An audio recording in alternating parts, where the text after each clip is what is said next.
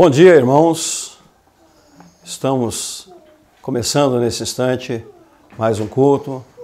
Domingo, 26 de abril de 2020, exatamente às 10 horas. Nós queremos registrar a nossa alegria em estar com vocês na manhã deste domingo para juntos prestarmos este culto. Nós, nesse instante, queremos dizer a vocês que esse momento que estamos vivendo é uma pequena prova que estamos passando de nossa fé. E a minha exortação é que vocês fiquem firmes e que não importa o que aconteça, nós estaremos firmes na fé. Não importa o que aconteça, nós continuaremos firmes na fé. Na fé em Cristo Jesus como nosso Senhor e Salvador, na fé na sua palavra, no que ela diz, no que ela norteia para as nossas vidas e alimentando o desejo de estarmos em comunhão com os nossos irmãos em Cristo e orando por isto, para que breve a gente possa estar junto novamente. Nós vamos orar neste momento ao nosso Deus, pedindo a bênção de Deus para este dia, para a sua igreja e para o culto dessa manhã. Oremos. Senhor nosso Deus, nosso Pai, nós agradecemos ao Senhor por mais um dia de vida que o Senhor está nos dando. Agradecemos-te por mais uma semana vencida. Agradecemos-te pelo pão, agradecemos-te pelas vestes, agradecemos-te pelo dom da vida. E nesse momento eu peço-te por cada membro da tua igreja, não só nossa igreja local, mas a tua igreja na face da terra, que está passando por esse momento tão difícil. Ajuda-nos, ó Deus, a prosseguirmos, como diz o hino, sempre no bom querer de te servir. Fica conosco, ilumina-nos, inspira-nos e alimenta-nos, e perdoa os nossos pecados, porque te pedimos no nome de Jesus. Amém. Vamos cantar nesse instante, meu irmão, o hino de número 152, Pastor Divino. Vamos cantá-lo.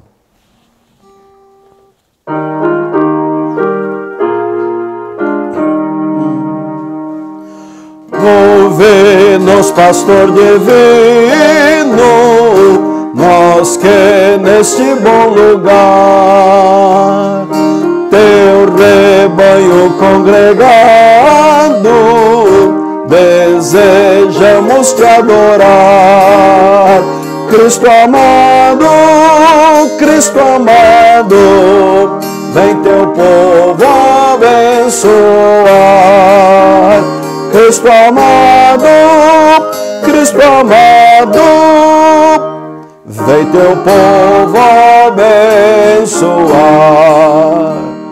Ao perdido no pecado, seu perigo faz ver. Chama os pobres enganados, faz-os tua voz ouvir. Aos enfermos, mestre digna-te acudir. Aos enfermos, mestre digna-te acudir. Traz o pobre desgarrado ao aprisco teu Senhor.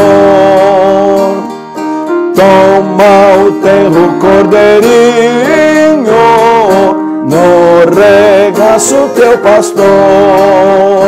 Dá-lhe os pastos, este doce amor. Dá-lhe os pastos,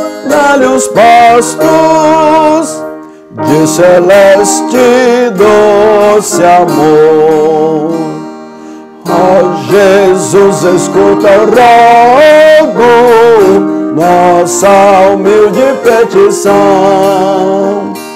Vem encher o teu rebanho de sincera devoção.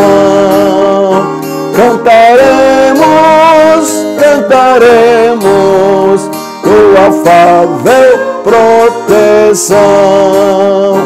Cantaremos, cantaremos tua afável proteção. Muito bem, quero registrar a nossa equipe aqui, estamos em 9. O Felipe já saiu, Ismael está aqui atrás, a Marta do meu lado, a Patrícia e o Matheus aqui, e a Rebeca cuidando das crianças, e está cuidando das câmeras também, não é? Mas, meus irmãos, nós vamos continuar a nossa série de estudos no Salmo 23, baseado na obra de Philip Keller, intitulada Nada me faltará. Nada me faltará. Então nós vamos, nesse instante, ler o Salmo 23, versículo 5. Versículo 5. A parte final, a parte inicial do versículo 5, que diz assim, se você abriu aí, repete conosco aqui, diz assim: Preparas uma mesa perante mim na presença dos meus inimigos. Vamos repetir aí? Já se localizou aí? Já sintonizou? Diz assim, vamos lá. Preparas uma mesa perante mim na presença dos meus inimigos. Muito bem. Então, o nosso assunto é: preparas uma mesa perante mim na presença dos meus inimigos. É bom sempre ressaltar que aqui trata-se do relacionamento da ovelha de Jesus com Jesus, que é o pastor. O relacionamento da ovelha de Jesus com Jesus, que é o pastor. Exemplificada através da vida cotidiana de Davi, que tinha como profissão inicial o pastoreio. Ele olhava para as suas ovelhas, cuidava das suas ovelhas, e ele se olhava como ovelha de Jesus e ficava admirado. Esse salmo é o resultado da admiração, da grandeza, da bondade, do cuidado do seu pastor. Da mesma forma, nós devemos olhar e verificar o cuidado que o nosso pastor tem para conosco. É por isso que ele disse: preparas uma mesa perante mim na presença dos meus inimigos. Davi, nesse versículo, ele registra a cena que ocorria nas pastagens de verão. As ovelhas não ficavam confinadas o tempo todo. No verão, elas subiam para as regiões altas das montanhas. Tais regiões eram conhecidas como platôs. O platô é uma superfície plana. É uma superfície plana. E nesta superfície plana havia uma vegetação muito boa. Em Portugal parece que existe, ou na Europa, um monte muito famoso chamado Monte Mesa, perto da cidade do Cabo. É um platô muito conhecido, mundialmente conhecido. É possível que Davi chamou de mesa, aquilo que ele chamou de mesa, tenha sido um território de pastagens. Território de pastagens. Embora tais mesas sejam por vezes bem distante e de difícil acesso. O Criador, enérgico, empreendedor, não poupava tempo nem esforços para preparar essa mesa para o rebanho no tempo do verão. Antes da chegada das ovelhas neste platô, ele adiantava uma ou duas viagens para preparar a mesa das ovelhas.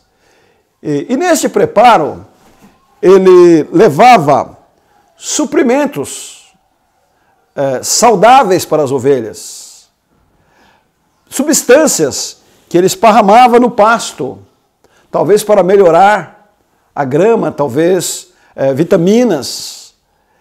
E nesta ida, ele também examinava cada canto, cada lugar, para verificar se tinha plantas venenosas, para que as ovelhas não se envenenassem, não morressem.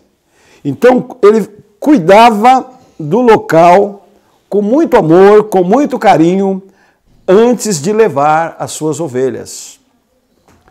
No caminhar da vida cristã, também enfrentamos lutas. E ao enfrentar as lutas, precisamos nos lembrar que nosso mestre, que o nosso pastor, que Jesus Cristo já passou por todos os caminhos antes de nós. Ele enfrentou cada situação que poderia ter nos destruído. E ele está atento para cada passo que nós damos. Ele sabe exatamente o que estamos passando por já ter passado pelo mesmo caminho. Quantas vezes você e eu pensamos que estamos sozinhos, diante das dificuldades, diante das tribulações, e nos esquecemos que Jesus está de olho, que Jesus está nos acompanhando, que Jesus está conosco. Não podemos, em momento nenhum, nos esquecer desse cuidado. O grande pastor, ele vai adiante do seu rebanho.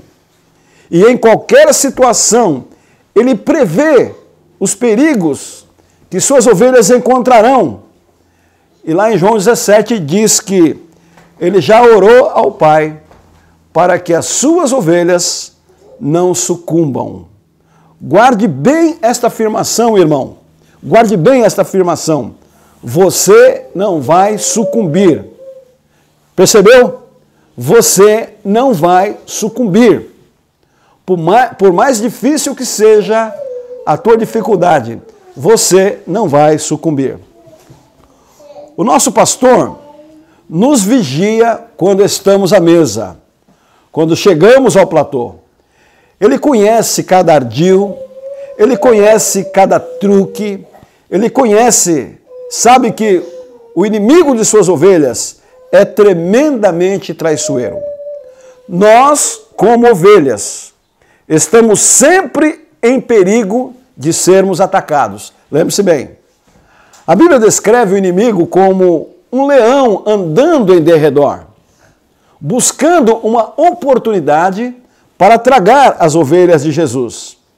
Portanto, é perigoso andar e estar descuidado. Naquele tempo, as onças rodeavam as ovelhas, elas matavam as ovelhas, elas eram sem piedade para com as ovelhas. Então, as ovelhas não podiam andar errantes, porque havia predadores. Nós, como ovelhas de Jesus, não podemos andar descuidados. Não podemos viver descuidados. Precisamos procurar andar bem juntinho de Jesus, porque Ele cuida de nós. As onças, por exemplo, arrancavam punhados de lã das ovelhas, quebravam ossos das ovelhas, feriam as ovelhas. Os ataques eram astuciosos, eram matreiros, e desafiavam qualquer descrição. Durante todo o tempo é muito importante que nós fiquemos perto do Senhor, perto de Jesus. E como diz o hino, aos pés de Jesus é o lugar mais seguro que existe.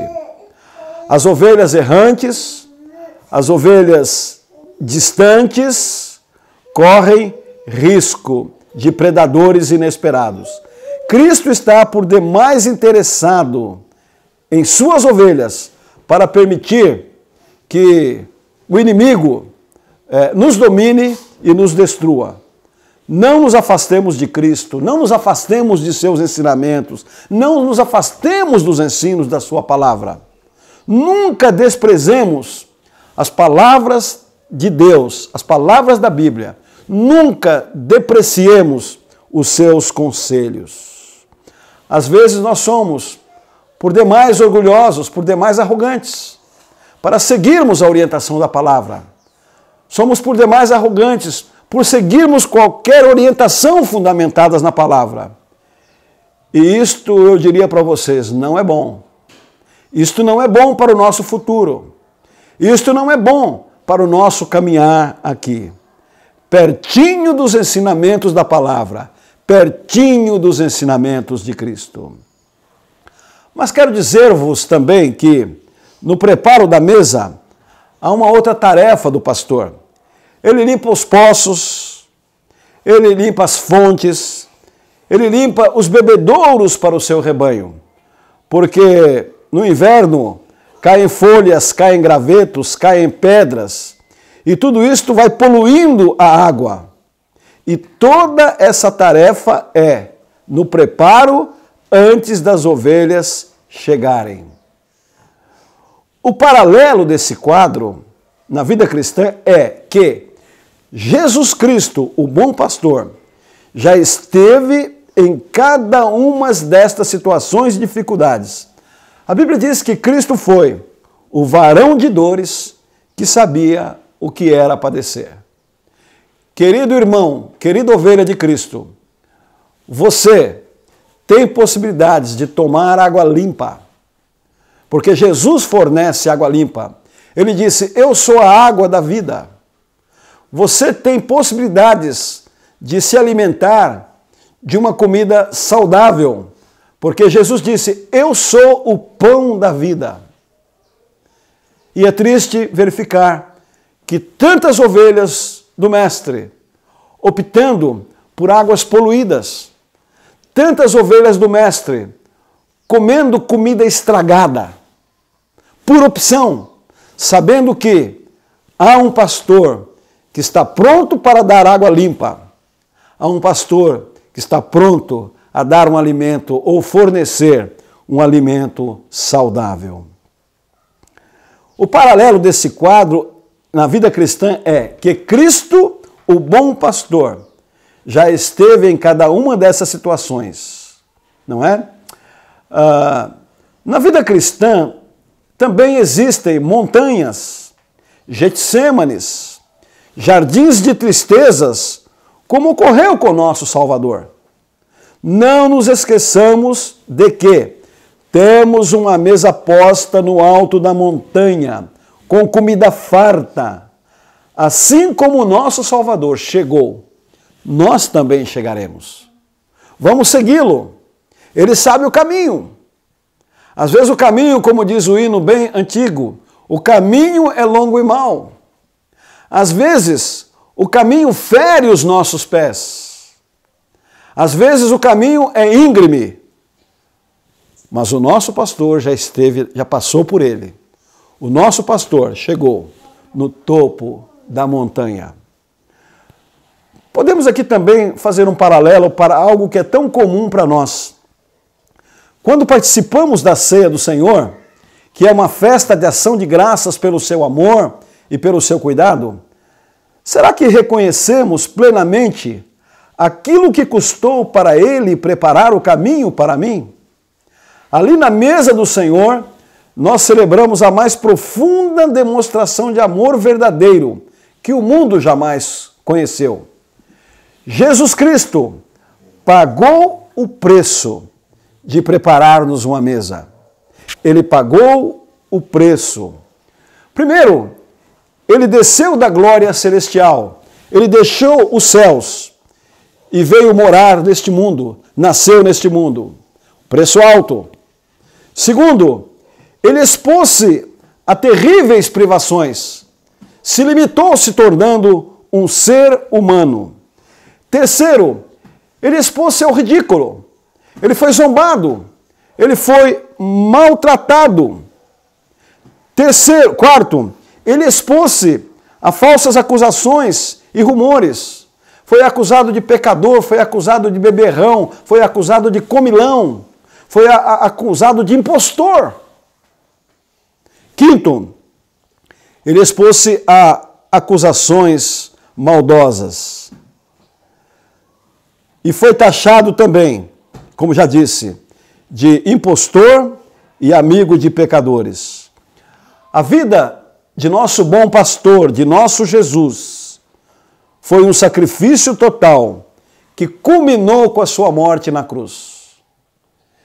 Mesmo na cruz do Calvário, ele pastoreou. Ele olhou para aquela multidão e teve piedade e disse ao Pai: Pai, perdoa-lhes porque não sabem o que fazem. Hoje, quando você e eu nos desviamos, hoje ele olha para a humanidade desviada e continua a interceder e diz: Pai, perdoa-os. Ele torce para que a humanidade volte-se para ele. Ele pede ao Pai que toque no coração dessa humanidade, através do seu Espírito, e traga essa humanidade para ele. A humanidade está sofrendo por ter se desviado do bom pastor, por ter se desviado do Salvador, que é o Senhor Jesus Cristo. Deus, em Jesus Cristo, liberta o homem do pecado e prepara uma mesa para que ele se farte. Jesus Cristo traz a verdadeira libertação. Jesus Cristo nos tira das mãos dos falsos pastores. Jesus Cristo tem uma pastagem salutar para cada ser humano. Uma pena que, ao ignorar isto, o ser humano acaba sofrendo na mão dos falsos pastores e dos impostores. Jesus preparou-nos uma mesa para que subamos. Vivamos em um nível mais elevado. Cristo quer que vivamos acima do nível mundano da humanidade em geral. Não no sentido de que nos sintamos superiores, mas que compartilhemos para que a humanidade, para que cada amigo nosso possa também viver esse nível de vida que Ele quer que vivamos. Jesus Cristo, bom pastor, deleita-se, alegra-se quando caminhamos na estrada da santidade, na estrada do altruísmo, na estrada do sereno contentamento, gozando a cada dia a intimidade da sua companhia. O próprio apóstolo João, ele era tão íntimo de Jesus, mas tão íntimo, ele amava tanto ao Mestre, que o texto do Evangelho diz que ele chegava a encostar a sua cabeça no ombro do Mestre. Que intimidade da ovelha com o Mestre!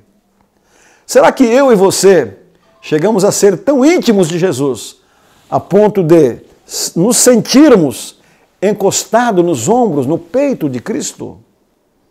Podemos chegar lá, eu e você podemos chegar lá.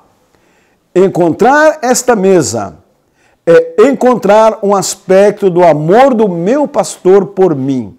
Jesus foi preparar a mesa e também é aquele que vai conosco, nos ajudando a superar os percalços. Querido irmão, querido amigo, que nos ouve e nos assiste nesta manhã, eu imploro a você, se você está sofrendo, se você tem procurado a felicidade nas alegrias que este mundo fornece, eu quero dizer para você que há uma felicidade verdadeira, que há um caminho verdadeiro, que há uma libertação verdadeira, que há um sentido correto de vida. É entregar-se a Jesus Cristo. Ele foi à frente preparar a mesa. Lá em João 14, Jesus disse: não se turbe o vosso coração, credes em Deus, crede também em mim. Na casa de meu pai há muitas moradas, e se não fosse assim, eu vou-lhe teria dito, vou preparar-vos lugar. Foi ao platô. O ponto máximo desse platô foi a cruz do Calvário.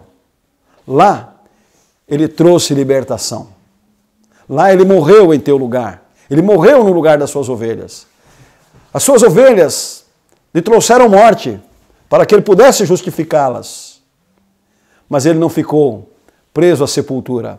O bom pastor levantou-se da sepultura e está vivo e pode te trazer libertação, pode trazer esperança, pode te trazer vida eterna. Aceite este pastor, aceite a Jesus como teu Salvador. Irmão, ande com Jesus. Se você está se desviando, aproxime-se de Jesus. Desenvolva uma vida de intimidade com Ele, porque só Ele tem água limpa e saudável para te dar, comida boa e farta para você. Que nós aprendamos a cada dia a andarmos mais perto de Jesus. Que Deus te abençoe, que Deus te dê um bom domingo. Vamos cantar o hino de número 167 do cantor cristão.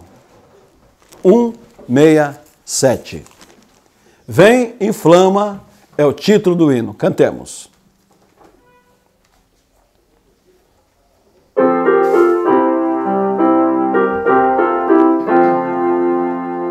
Meu pecado resgatado foi na cruz por teu amor, e da morte, triste sorte, me livraste tu, Senhor.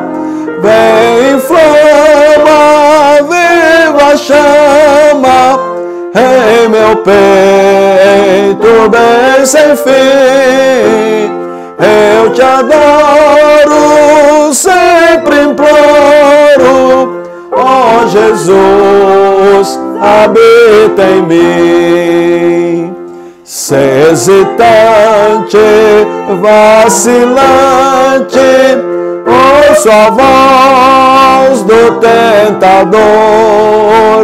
Tu me guias, me auxilias e me tornas vencedor. Vem, inflama, viva chama, em meu peito bem sem fim. Eu te adoro, sempre imploro, ó Jesus, habita em mim. Redimida, só tem vida a minha alma em teu amor. Com apreço reconheço quanto devo a ti, Senhor. Vem, inflama, viva chama, em meu peito bem sem fim.